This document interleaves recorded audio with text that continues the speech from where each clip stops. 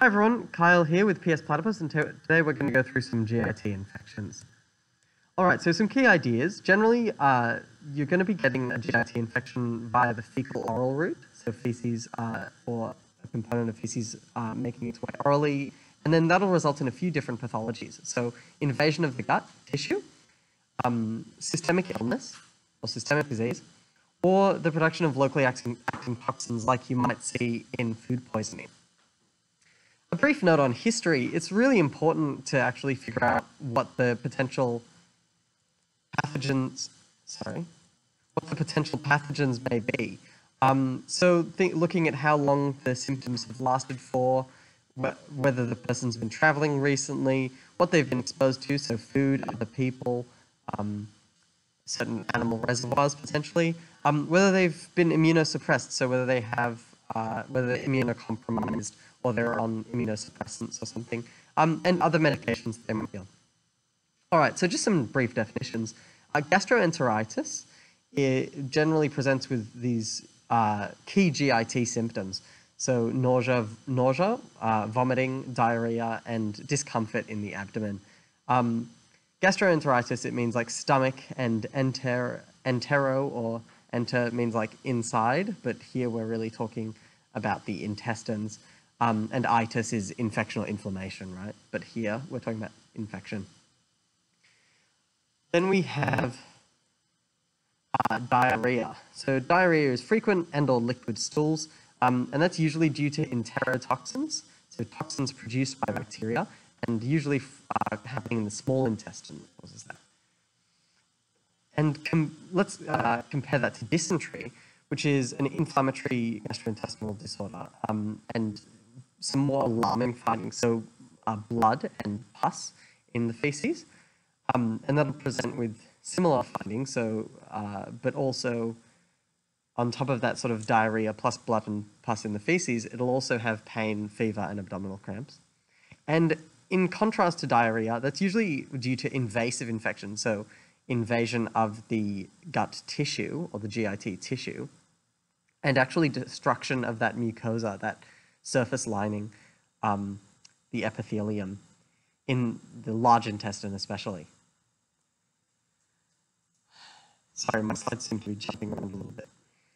And then generally with treatment of diarrhea, it's usually mostly supportive, so rest and making sure that they aren't really dehydrated or have too much fluid. Really, I guess, with diarrhea, it's making sure they have enough fluid, because there's a lot of fluid loss via the frequent liquid stools. So that means that most of the time we're not giving antibiotics. If it's a viral cause, then obviously that's not going to do anything. And unless really it's bacterial and specifically invasive, or enteric or typhoid fever that we suspect, then we're not going to give antibiotics. We are going to give antibiotics if it's invasive, enteric fever, invasive or enteric fever, or if you're infected with Vibrio cholera. And that's because we need to stop the toxins and the really, really intense fluid loss that you get with that. All right, so there are many different types of organisms that can infect the gastrointestinal tract. And those include viruses, bacteria, protozoa, and helminths. The most common GIT infections, and really what's going to dictate the rest of this discussion, aside from some buzzwords that I'll show you in the next few slides, they're diarrhea and dysentery, both from bacteria, typhoid fever, diarrhea after you've had antibiotics and sort of cleared out the normal flora of the gastrointestinal tract, food poisoning, so that's due to those toxins that I was talking about, specifically the pathogen Helicobacter pylori, and that's because it's the most common cause of peptic ulcers and can also increase your risk of stomach cancer. And viral gastroenteritis, or viral gastro. Yeah. All right. And we've got a bunch of pathogens that we'll talk through more a little bit later. Okay, so if we have a bit of a look at this summary here, it's just a nice table that I found on a revision lecture from last year. And you can see it's just breaking the clinical presentation of stools and the symptoms potentially of vomiting or fever. Tenesmus, which is like straining to have a bowel movement and feeling like you haven't fully cleared your bowels. The anatomic, like the typical location that you might see those problems occurring, and the main pathogens that cause it, that cause those clinical presentations. All right, and now a beautiful table of buzzwords from Yajit. It was Anki from last year. Sorry, the slides keep jumping around. Really, like, this is something to go and sort of memorize and maybe understand a little bit, but just a few brief things to look at here. You think rice is a cereal, Bacillus cereus. Guillain-Barré syndrome is a neurological disorder, an autoimmune neurological disorder that can be caused by or sort of set off by an infection. And that includes by Campylobacter infection. Campylobacter pylori, I think, especially. We've got amoebiasis, we've got traveler's diarrhea with that classic E. coli. But we've got all of these sorts of buzzwords, and they're very useful in Monash land because there's a bunch of questions, these sorts of stories that you'll see. Oh, a patient comes in, they've got, they've been eating a lot of soft cheese, and now they have a gut infection, and that might be due to listeria. And that also has a risk for pregnant women to the fetus, or pregnant people to the fetus. So that's why you can't have soft cheeses when you're pregnant, because you might get listeria, and that can have bad outcomes for the fetus. And then a few other things, and I'll talk a lot about, or a bit about each of these pathogens, but yeah, just have a look at these buzzwords and get familiar with them, because they're great for multiple choice questions. Just a distinction here between food poisoning and foodborne illness. So food poisoning is due to those enterotoxins that we were talking about that are produced by bacteria, and it acts within hours. So the toxins, bacteria have been sort of replicating, producing toxins in the food that you're about to eat.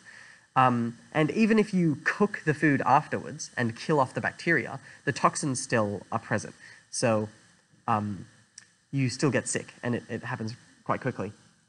And that's in contrast to foodborne illness, which is infection that you've got from food contaminated by pathogens. So there are actual sort of living, replicating pathogens, and you've eaten food that contains it, and then you've gotten an infection after that. That's the distinction between food poisoning and foodborne illness. All right, so moving on to sort of the breakdown that we're taking from here, and just having a look at each of these sorts of GIT infections. So, bacterial diarrhea or dysentery. Dysentery specifically being bloody diarrhea with the pus and the abdominal pain and the fever. So, sort of more serious, much more dangerous, I think. Although really, diarrhea in general, and especially has a pretty high morbidity and mortality, especially in developing countries, due to the really substantial fluid loss. So it can kill you if you're not replacing those fluids and electrolytes.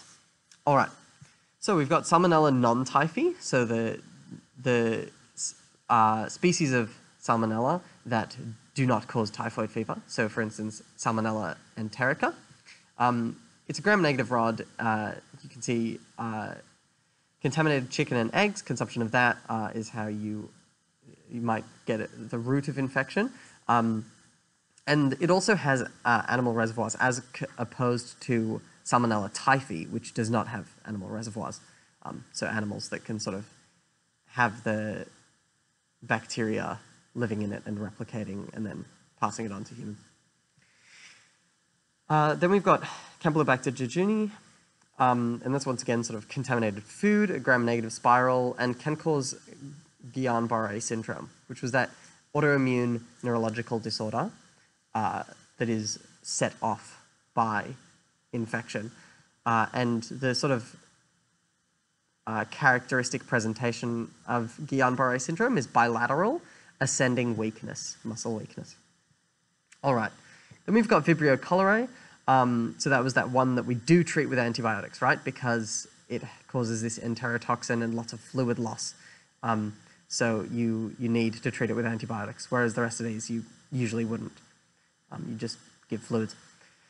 The buzzword here is rice water stools. If you see the word rice water stools, they have cholera. And E. coli, classic sort of fecal oral route or contaminated food. And we can actually get, you can see I've color-coded the organisms, the most common organisms to cause dysentery, are EIEC and Shigella here. Okay. Moving on. Looking at typhoid fever, it's a systemic infection that starts in the gastrointestinal tract. Noting that diarrhea is also present. It could have gone in the last slide, I just didn't have space. And also we just want to especially look at typhoid fever. And so because it's a systemic infection, we also have those systemic infective symptoms, so things like fever, malaise, discomfort, and aches. No animal reservoir, as I said earlier. It's spread from person to person, usually via contaminated food or water. So someone will sort of contaminate the food or water, and then that will infect another person, etc., etc. Rose spots are characteristic, but you only see it in about half of patients with typhoid fever. And then we've got sort of two main organisms, Salmonella typhi and Salmonella paratyphi, and those cause typhoid and paratyphoid fever. And you can see that it's very dangerous, right? Sepsis can be fatal, diarrhea can be fatal, and fever as well, right? So very dangerous. We diagnose via culture, and that can be a stool sample, a blood sample, or another body fluid or tissue, basically whatever you can get, I think. But you need to start antibiotics as soon as you've diagnosed enteric fever, and these are some examples of antibiotics that you can use. All right, antibiotic-associated diarrhea, really just one pathogen, Clostridium difficile, or also known as Clostridioides difficile, or C. diff. It's a gram-positive rod. So whereas the rest of these sort of bacterial diarrhea, the diarrhea causing bacteria here, you can see they're all gram-negative, right? Gram-negative. But C. diff is gram-positive. It causes watery diarrhea, but doesn't cause a fever. And really, it's an opportunistic infection post-antibiotics. So you've been on antibiotics for something else, some other infection potentially. And then, because of that, those antibiotics have killed off the normal flora, all of the non-harmful bacteria that usually inhabit your gastrointestinal tract. And so because of that, your C. diff starts to replicate and realizes that it can basically take over your gastrointestinal tract. And so there are, I think, more than one treatment, but notably, like, you can do a fecal transplant where you take a sample of feces with like that normal flora, that healthy, good, normal GIT bacteria, and you have a transplant. So I think you can take it as like tablets, or yeah, I think that's the main way. Basically, and then that way you have other bacteria that sort of take up space and combat the C. diff, sort of taking up the entire GIT. All right. Talking about food poisonings, remembering that that's those toxins, the enterotoxin caused GIT infections with the predominance of vomiting a lot of the time. So we have Staph aureus, Bacillus cereus, and Clostridium botulinum. So Staph aureus, very common, lives on our skin, lives everywhere, everything, very common in the hospital as well. And you can see all of these are sort of gram-positive, right? And they generally result from poorly stored or poorly preserved foods. In Staph aureus infection, you'll also get nausea and cramps. In Bacillus cereus, especially diarrhea.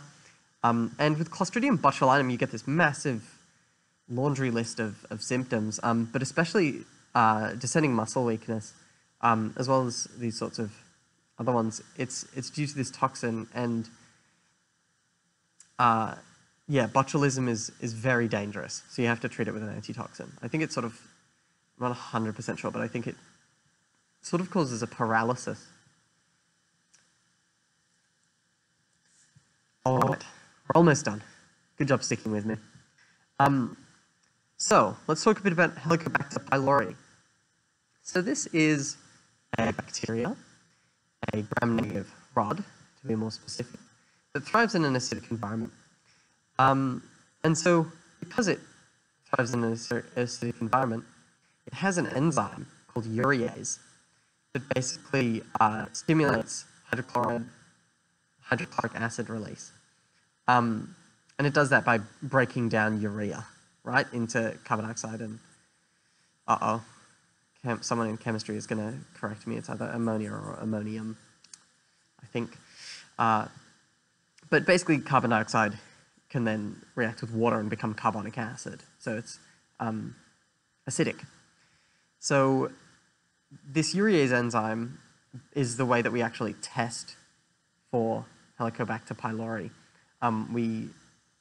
We give urea, so we have them sort of swallow some carbon-14 urea, and then, so that's a radioisotope, and then we, if Helicobacter pylori infection is present, then it'll have the urease that'll break it down, and then we can measure the carbon dioxide levels that are breathed back out, right, out of the lungs, because we breathe carbon dioxide. And so that increase in carbon dioxide, especially with that radioisotope, I think, is then very diagnostic of Helicobacter pylori infection.